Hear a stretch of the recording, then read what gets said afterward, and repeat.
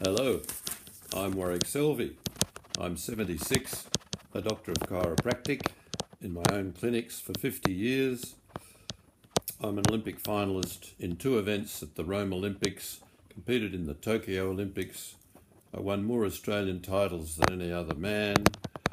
I run a marathon in under 4 hours and was the heaviest man in the world to do so.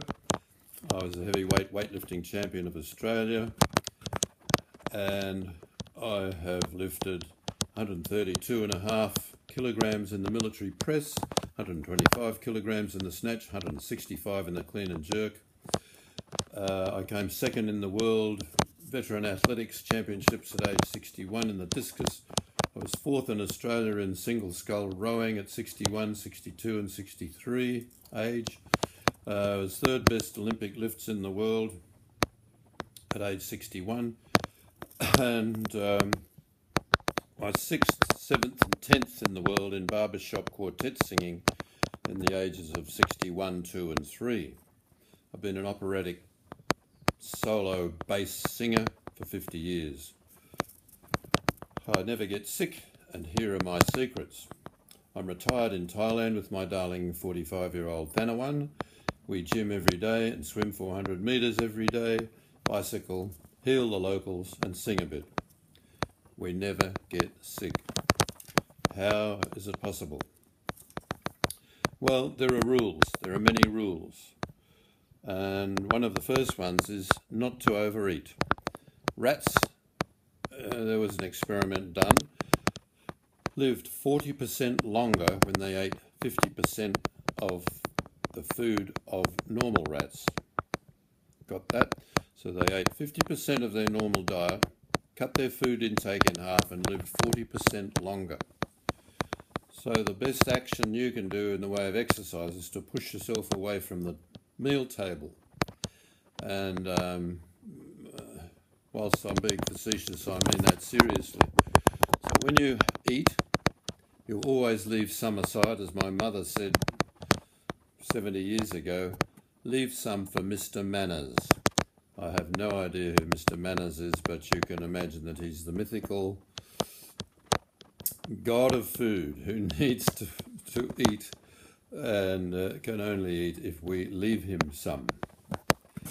And I think that's wonderful advice. So if you have to clean that off the plate in the kitchen or give it to the dog or the chooks, so be it. It's far better, however expensive it might seem to those of us who are not that well off.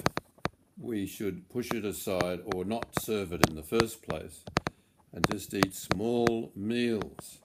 The amount of work your digestive system has to do to break down food and digest it and then dispose of the waste and ensure that there's no toxic remnant in the body is a lot of work for the liver and the stomach and just the circulatory system in the gastrointestinal area.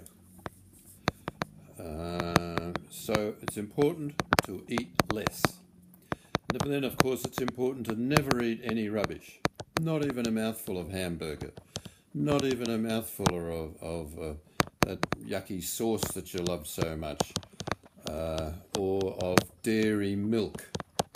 A little bit of milk, but no more than a glass, and followed by stuff that will help to get it down without causing mucus, such as semi-acid fruit, apple, orange, that sort of fruit, pineapple, wonderful, to help the digestion of claggy food. And milk is claggy, however it's been processed. Probably better as full cream milk than all the other types of milk, because at least then it's got some of its original enzymes in it. Enzymes are there to help break it down when it's eaten. They're very important. So the enzymes come in whole organic food. They're knocked out. They're rather delicate. They're knocked out by any other preparation methods such as cooking and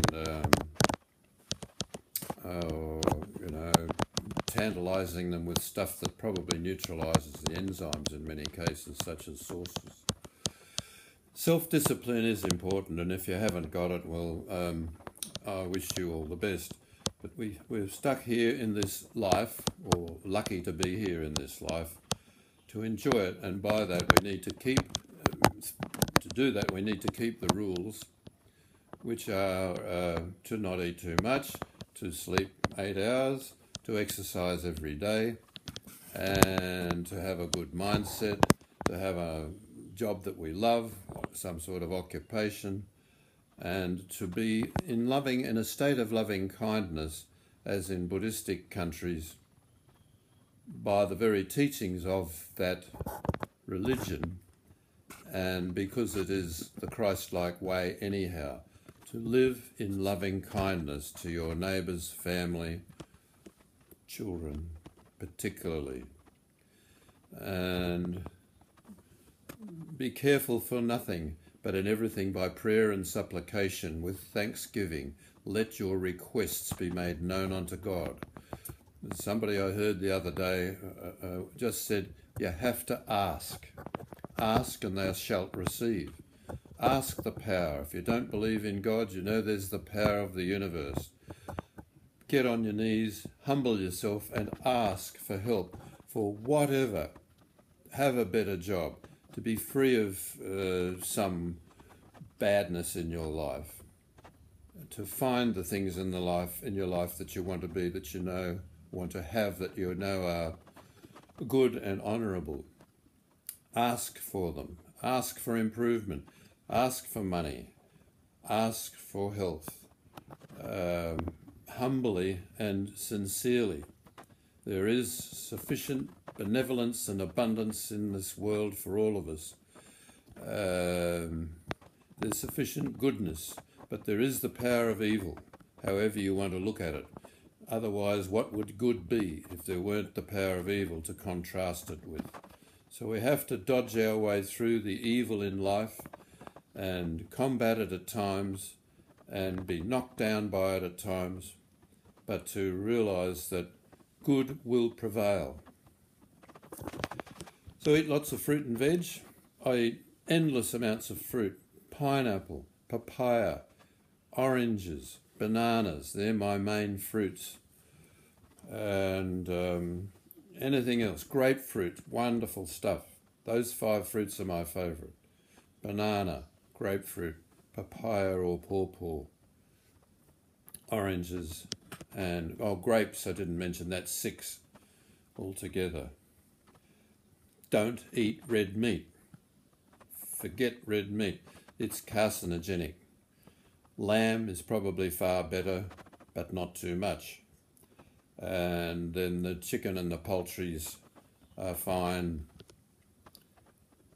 as you need them, as you have them. Have them, but don't have red meat. Have lamb once a week if you like. A roast of lamb's lovely, but don't have it every day. And never eat beef. Never eat pork.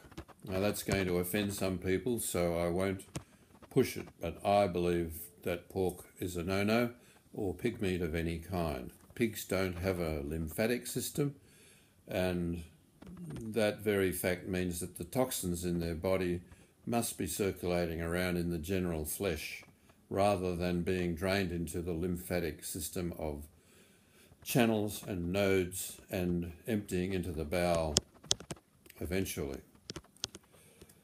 The daily exercise should be mild and get more intense as you get fitter, but having regard to your heart's inherent strength. What did your ancestors do heart-wise? And how you feel afterwards. Do you feel tired? You shouldn't feel too tired after exercise. In fact, you should feel stimulated and just pleasantly relaxed. And it may take 1 to 2 months to get fit on an exercise routine, and trainers and teachers of exercise participants should keep that in mind. Take them slowly. There's no rush. If they do it slowly, they'll get there. If they do it in a hurry, they run the risk of injury and even of heart damage, or at least of an intense type of tiredness that's not beneficial. The body will thank you for any exercise. Walk a kilometre a day. That's probably more than the average. So if you can get that up to 2 kilometres of walking, then add some swimming up to half a kilometre, then add some light weights, because muscles need resistance exercise. Muscles make youth.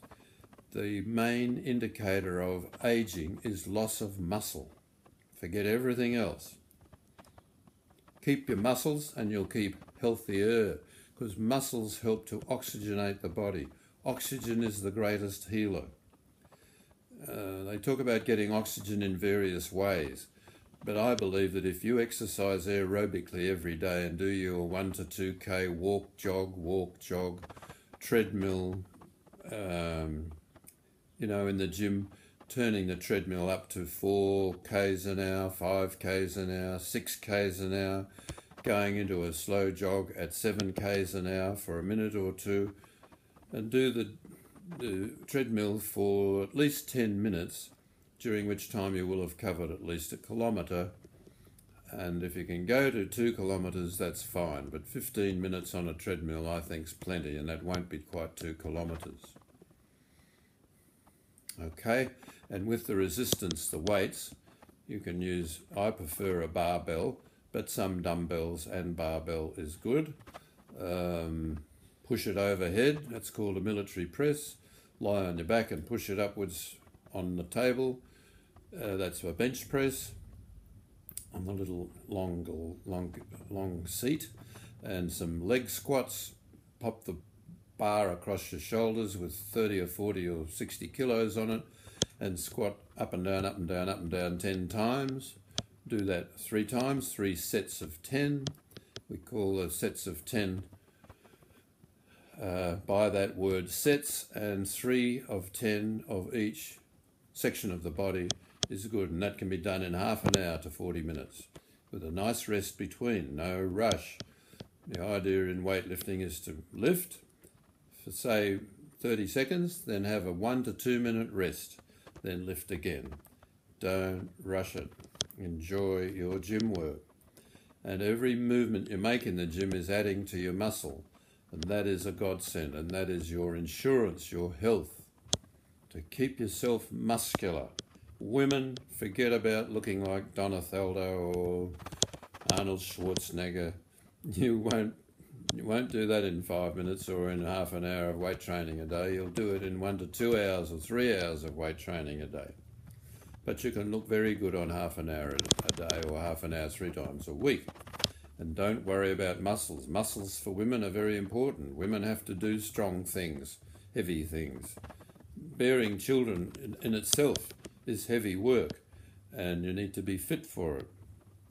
You should also be fit if you're thinking of having children. If you're going to conceive, both husband and wife, should look to their health and honour their bodies by being as healthy as they can, and the next generation by being as healthy as they can before they conceive.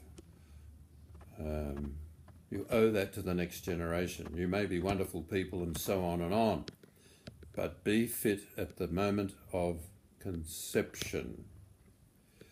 So there's a little bit on health and fitness. Detoxing is very important. The best way to detoxify the body is with colon therapy, and that's hard to find in some places. So the next best thing is to have enemas yourself with a Higginson syringe, which is known by that name mainly. Any pharmacist in the world should have a Higginson syringe. One end goes in the basin of warm water, the other end goes in your rear. It's quite a small speculum, and it fits in quite comfortably with a dash of olive oil if you wish. And put in at least 20 pumps, up to 50 pumps of the Higginson syringe. The body can hold 5 litres of water easily. But if you get in and do 2 litres at first and increase that to 3 to 4 litres over some weeks, pardon me, the junk that you get out of the body will be amazing and highly beneficial to your health to be rid of. And of course, don't go and put it in again next meal. Respect the body with good, wholesome, organic if you can, food, but at least fruit, veg, simple meats, not red meat.